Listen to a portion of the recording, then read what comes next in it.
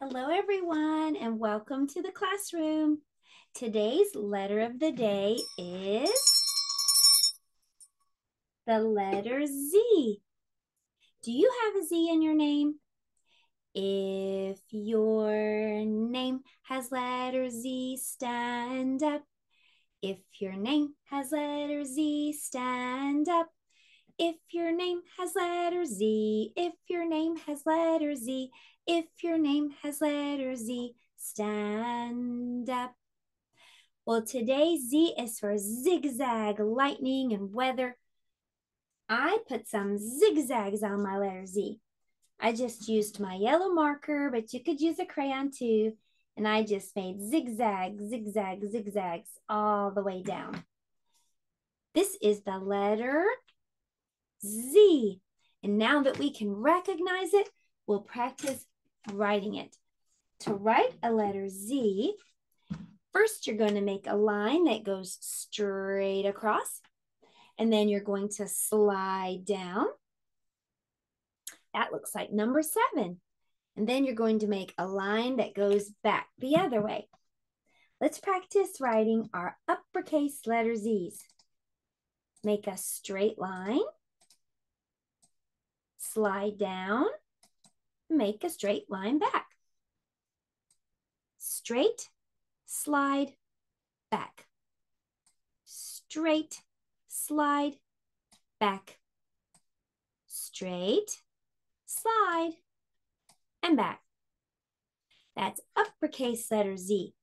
Well, all the letters have 2, an uppercase and a lowercase. Lowercase Z looks just like uppercase Z. It's just smaller. And if you're using handwriting paper, it's downstairs. Straight line, slide down and back. Downstairs, so find the stairs, and that's where little Z belongs. Straight, slide, back. Straight, slide, back. Make a straight line in the middle, slide to the bottom, and make a straight line back the other way. Well, I know you are doing a great job practicing those Z's, so here is your sticker. That's for your handwriting paper. Well, now we know what letter Z looks like. We know how to write it.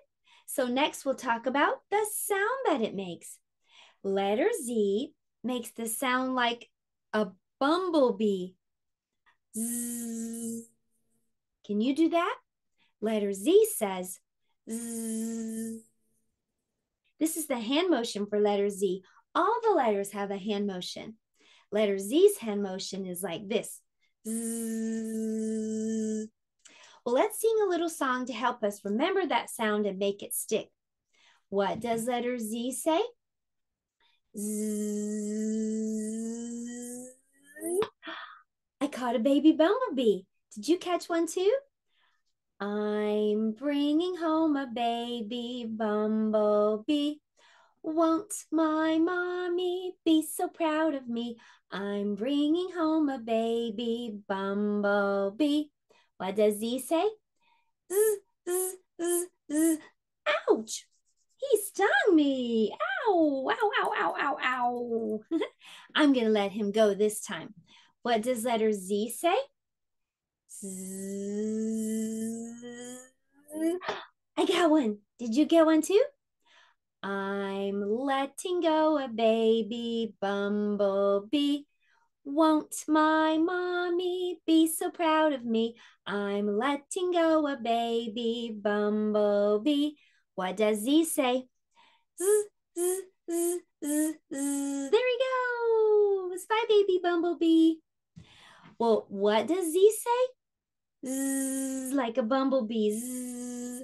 And we're going to use that sound along with the vowels to blend, read, and match. Let's sing the vowel song. Will you help me? A, E, I, O, U. A, E, I, O, U. A, E, I, O, U. These are the vowels. High five to all the vowel singers out there. Very good. Well, we're going to put letter Z with vowel A. We're going to blend those sounds together, and then we're going to put an ending sound. Z, ah, z, ah, zap, zap, zap, zap. Let's draw a line to the lightning. Zap.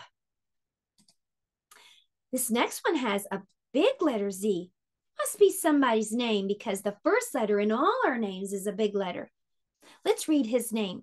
Z-E. Z, E, Z, Z, B, Zeb, Zeb, Zeb. Let's draw a line to this man. His name is Zeb. Now, Z-I. Z, E, Z, zip, zip, zip, zip, like a zipper. Draw a line over to the zipper. Now, I need to tell you something about this next one. There are two O's. O and O together looks like a pair of binoculars. And O makes the sound like I make when I look through binoculars and see something cool. Ooh. O says ooh. Now let's read. Z, ooh. Z, ooh. Zoo. Zoo. Let's draw a line to the zoo. The last one doesn't have a picture, but we can still blend these letters. Z says Z, and U says Z, Z, Z. Well, you did a great job today with our letter time. And now it's time for math. And for math today, we're going to roll the dice and we're going to add 5. We're going to color the cloud with that number. So let me roll. All right, here's the number that I rolled. What number is that? 1. That's 1 dot. So that's number 1. Remember, we're going to add 5. 1, 2, 3, 4, 5, 6. So 1 plus 5 is 6. So let's find and color the cloud with number 6. 6 looks like this. I found one. Let's find all the number 6s. There's one. Let's find and color number 6. Oh, I see some more at the bottom. Here's one.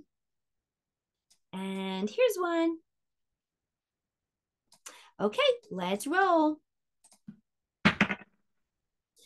This time, I rolled this number. What is that number? 3. Remember, we're going to add 5. 1, 2, 3, 4, 5, 6, 7, 8. 3 plus 5 equals 8.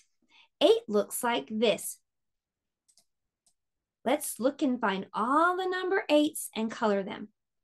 Here's one. Oh, I see another. I see another number 8 at the top.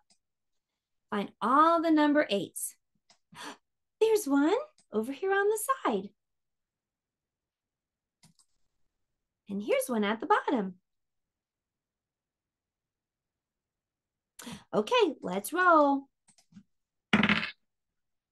This time, we rolled this number. How many?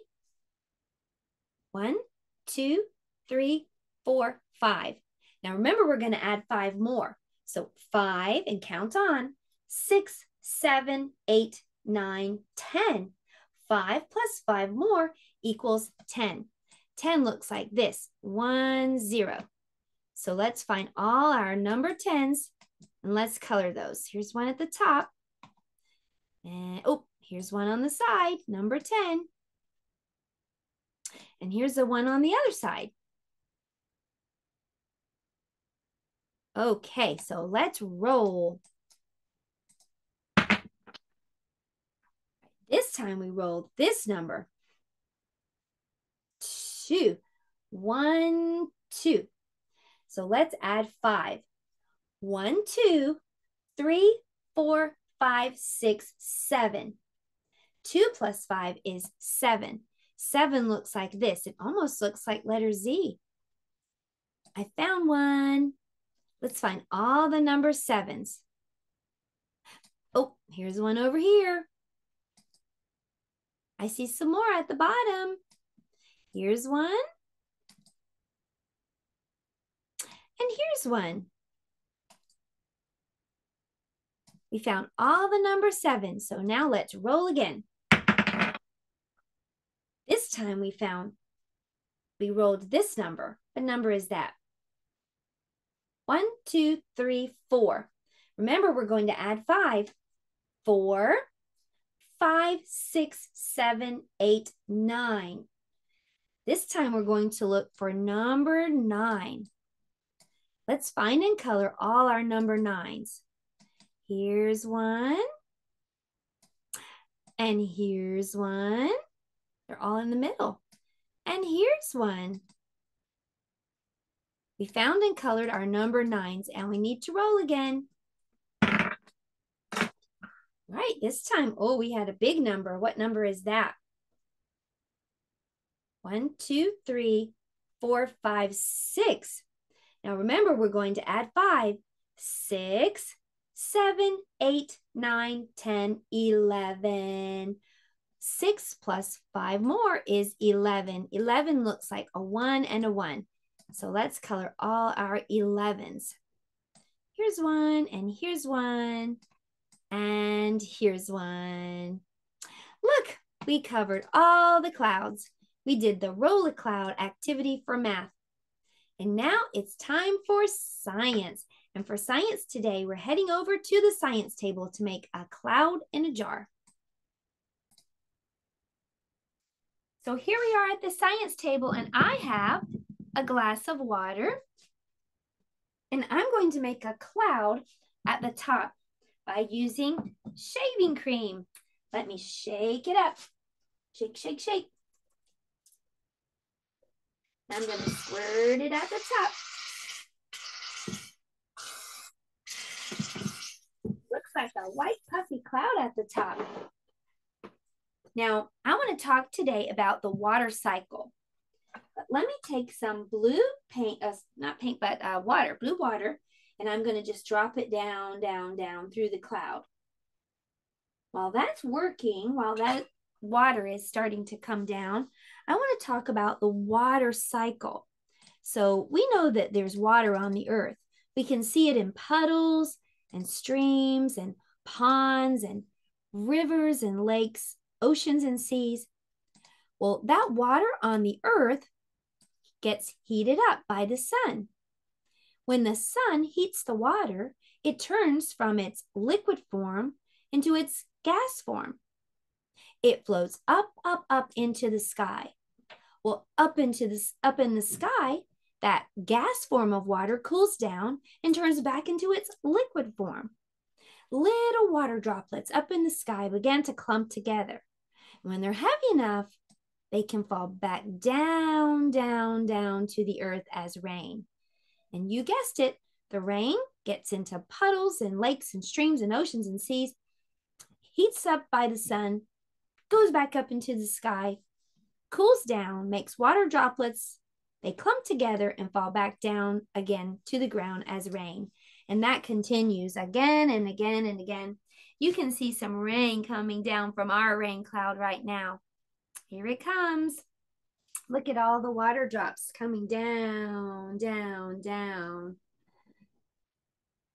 Well, it is time for us to make a zigzag painting today for art. So let's head to the art table. Today for art, we're going to make a zigzag painting. We're going to take some tape, and it doesn't matter what kind of tape, and we're going to need a rag or a towel. We're going to take a little piece of tape and put it on the rag or towel and lift it up and down. We're trying to pick up some of the lint from the towel because we want to be able to pull our tape up later. Let me show you what I mean. So this is our zigzag painting that we're going to make. I'm going to put some tape down here in a zigzag pattern. I'm going to paint our color on top, and then I'm going to peel off the tape, and that's going to leave that white zigzag. Now, if the tape is too sticky, it's not going to peel back off very easily. So that's why we're putting it on a towel or on a rag, and we're picking up some of the lint so it takes some of the stickiness away from our tape. We're just going to go this way, that way, this way, that way in a zigzag pattern. Let's get another piece.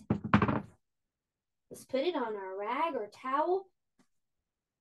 Let's pick it up and down, and then let's put it on our paper. We're going to keep doing that until we get all the way across the paper.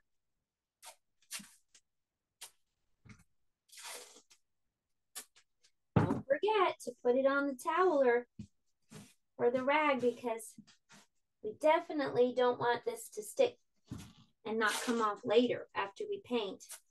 All right, I think I need one more. All right, so I'm ready to paint. So I'm just going to take some paint and I'm going to go right on top of the tape. Don't even worry about the tape, just paint on top of it.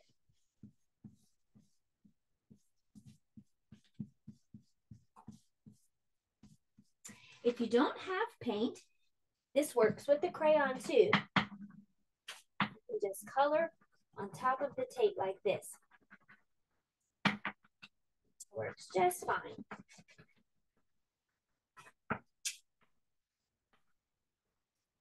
Go right on top. Okay, I think I'll pick a different color this time. Maybe yellow. You can use all the same color. You can change and use different colors, or you may not have the exact same colors like me, and that's okay. Use whatever colors you would like or whatever colors you have.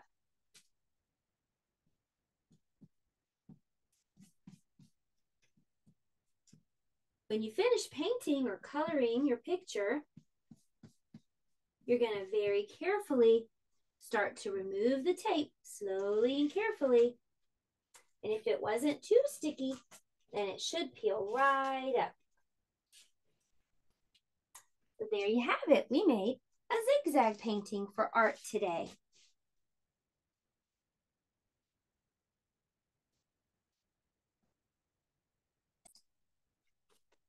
Well, here's my zigzag painting. I hope you get to make one today too.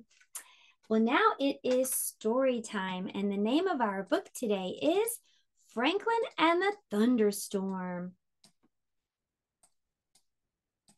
Franklin could count by twos and tie his shoes. He could name all the months of the year and all the seasons. He could read the thermometer, and he knew a lot about the weather, but he was afraid of storms. One day, Franklin was supposed to go play at Fox's house, but the sky was getting dark and the clouds were thick. Maybe I shouldn't go, Franklin said to his mother. She looked out the window. It probably won't rain until later, Franklin. You have time to get to Fox's house. Franklin put on his boots and took the umbrella. As Franklin hurried to Fox's house, he kept looking at the sky. The clouds moved quickly and the wind swirled dirt in the air. Franklin felt all jumpy inside. Fox was playing outside when Franklin arrived. Franklin pointed nervously to the sky. I think we should go inside, don't you? He asked. Not yet, Fox grinned. I love watching the clouds move and feeling the wind blow. It's exciting. I think it's scary, said Franklin. Beaver, Snail, and Hawk came over to play too. My fur feels funny when it's about to storm, said Fox. My feathers get all ruffled, said Hawk. Beaver sniffed. I can smell a storm coming. The wind became stronger. Hawk flew loop-the-loops. Whee! He cried. Franklin held on to his hat and shivered. It It was almost as dark as night when big fat raindrops began to fall. "We should go in," shouted Franklin. "No," said Fox. "Follow me." They raced to the tree house where it was dry. "Fox," called his mother. "Time for everyone to come in." "It's all right," Fox shouted back. "We're in the tree." Fox's mother was there in a second.